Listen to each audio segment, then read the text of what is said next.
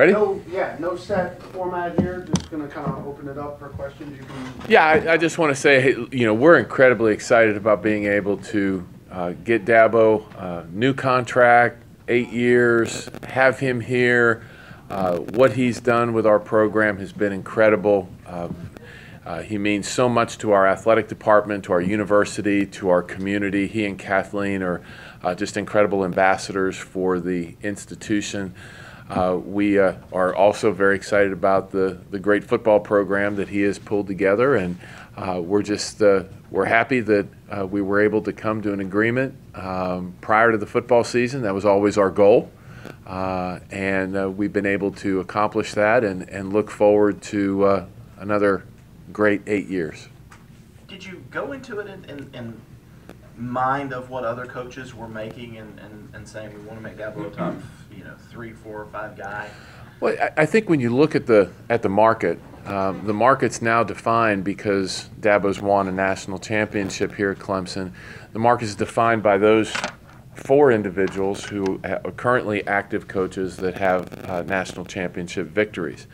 It further includes Coach Harbaugh at Michigan because he had a Super Bowl appearance. He's been at a very, very high level. So that's kind of the market and really the parameters that we used in doing our market assessment and ultimately created the terms based on that.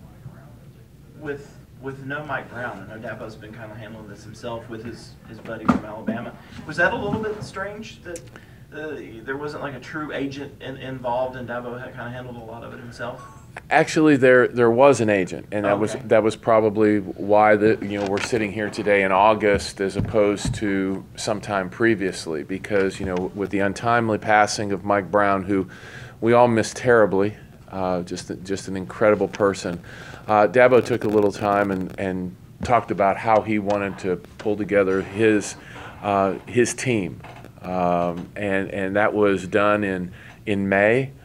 So there were representatives of his interest, and we were able to work with them and our university general counsel. So it was a very different type of discussion than maybe the previous contracts have been, but it ended up in a great place. Why was it so important or why did you guys want to go ahead and get it over with before the season started?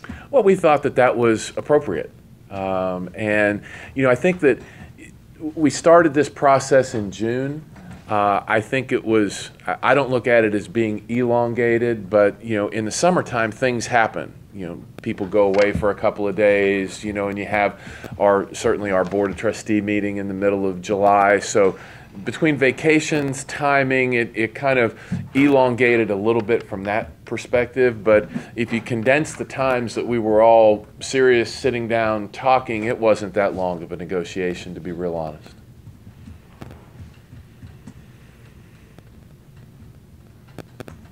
Will there be any change in compensation to his assistant coaches? That was taken care of in February. So that stays all the same? Yes.